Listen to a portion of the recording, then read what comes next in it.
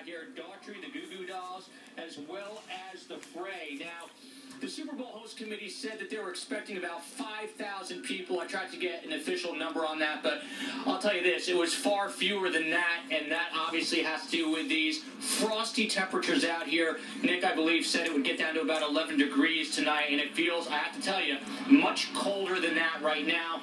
Even the Goo Goo Dolls, who are from Buffalo, New York, were saying the next time they do this, it will be in July. But nonetheless, everyone had a great time out here, and we asked some of the people, hey, why did you come out here? Victoria! We volunteered for this, believe it or not, because we wanted to be out here and we wanted to be at the concert. And tell me, why did you volunteer? Why did you decide to come out and do this? Because it's great and it's never gonna, when's it gonna come around again in our lifetimes to be able to come and do this and be part of something great? What do you like about the Goo Goo Dolls?